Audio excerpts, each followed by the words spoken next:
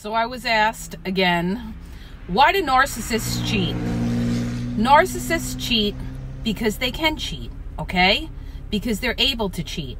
And a narcissist can't resist temptation. If they could do it, they're going to do it, and they could get away with it, they're going to get away with it.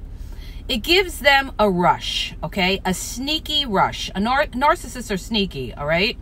So it makes them feel better to know that they know something that you don't.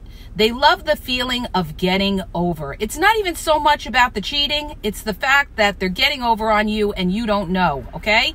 And a lot of times narcissists cheat to get back at you. Maybe you had a fight with them or something like that.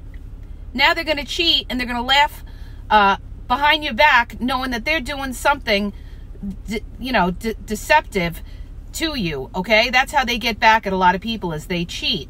It makes them feel like they're somebody, all right? They also need that outside validation from not just one person, many people. A narcissist can't be validated by one person.